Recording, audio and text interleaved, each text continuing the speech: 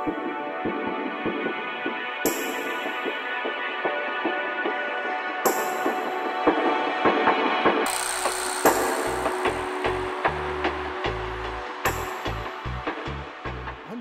and welcome to It's Just That Simple. And joining me is my very lovely co-host and good friend, Michele Wilson.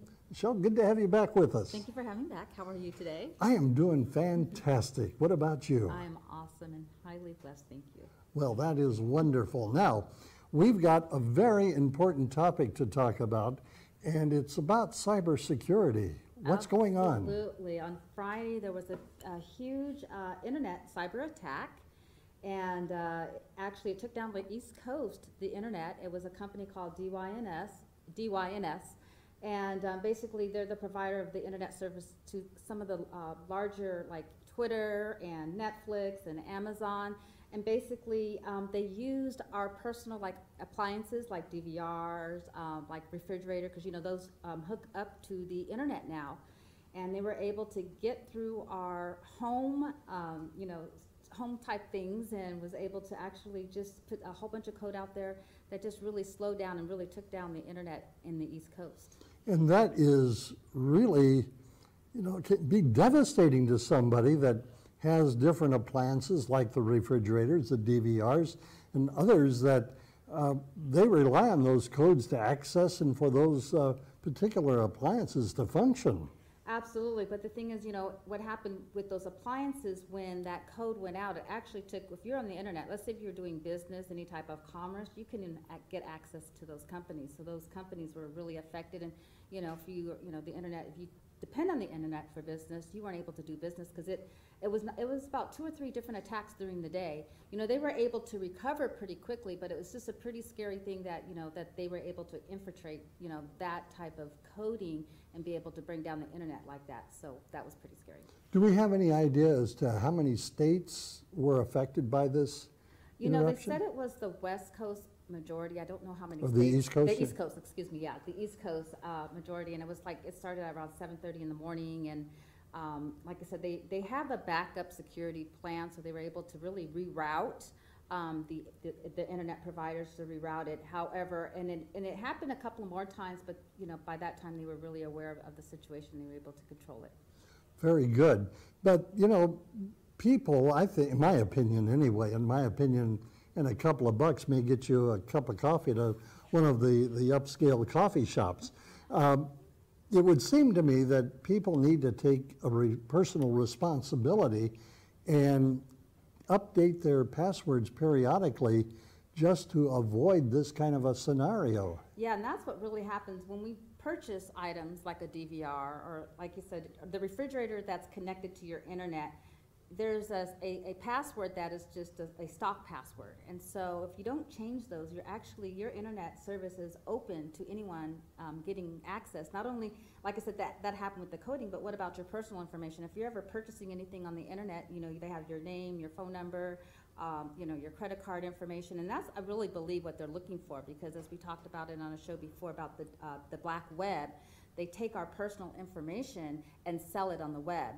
I think it was, maybe it was a joke. They just wanted to see, if they can take down the system. But I think it goes a lot deeper than that. And so us as consumers, we don't realize that we really need to protect our information. And so when we purchase anything that connects to a network, our cell phones, our, the internet service, if you're doing Netflix, that was another company that was affected. Anytime you're sharing your network with anything, you need to change your password. And actually, everyone who has access to that network should have a separate password. Well, I heard it was Netflix, Amazon, and a couple of others that were included in that outage. Yeah, Twitter was, and S5i was, and yeah, there was quite a few.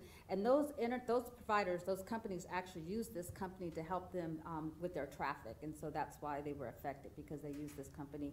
They have what's called a DNS. It's the IP address and so forth. So they help them guide the traffic, and so basically the traffic was all this code was just put out there, and they couldn't even guide the traffic. It was just the system was just brought down. Basically. Well, fortunately, this company was able to catch it right away and put in a patch to reroute and avoid further interruptions as they were coming online. Absolutely, like I said, and you know, you do have to have a security plan when you're in business, any type of business. I mean, they are an internet company, but any type of business, you should have some type of security plan in place for these type of things that could happen.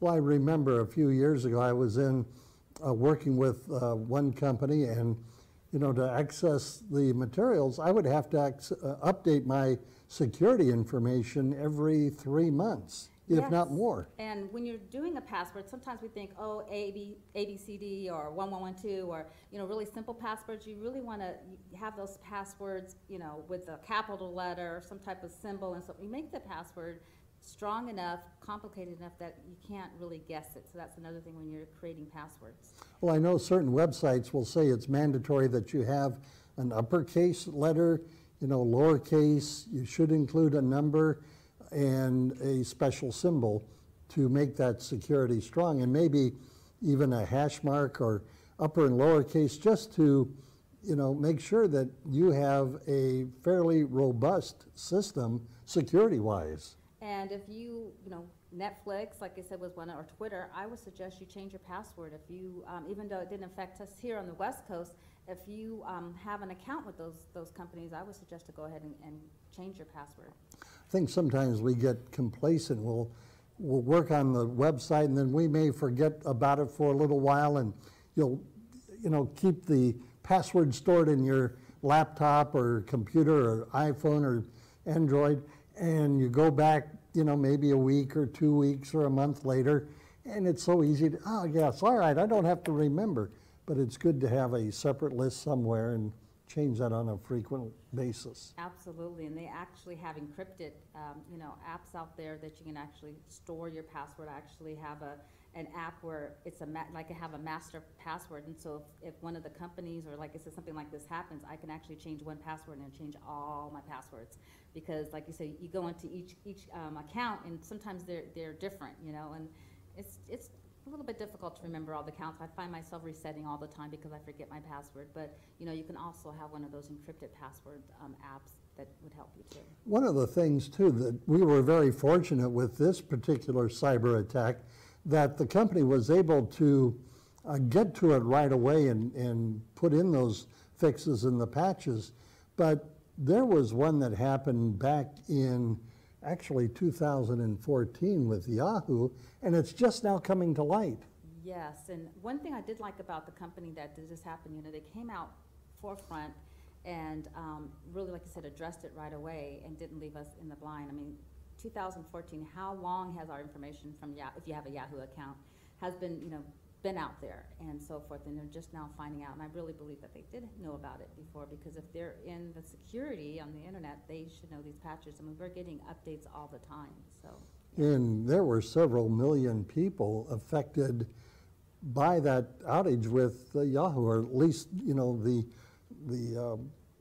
invasion of that information. Absolutely, yes, and that's why, you know, I always say, we don't have control of our information, unfortunately, anymore. And so, you know, what it really means is, you know, when we have breaches and our information is out there, I call it really a silent crime, because we don't know if someone has it until we go, maybe we're driving and we get pulled over by law enforcement and they say, hey, we have a warrant out for your arrest for a crime that you didn't commit. And of course, you know, you said, that's not me, right? So, you know, it manifests in all types of ways. You know, we hear breaches all the time and we're not really paying attention, but it's when it, like I said, if you get pulled over or when you're at the doctor's and they say, hey, you know, you can't have access to your medical records anymore because, you know, someone else is using your insurance or something, that's when it really manifests and impacts us as individuals. So if people wanted more information, I know that you're very much into this, and if people wanted more information, let's get out some contact information. Well, you can contact me directly at MichelleWilsonInternational.com. And my phone number is 805-304-5088. And you can also contact me by email. It's Michelle@MichelleWilsonInternational.com. And there's all kinds of material that you could probably send along their way to help them out as well. Absolutely, and actually we have a video library of all the stuff that we talk about all the time, and just really contact me, and I would love to, if you want to learn more about this type of information.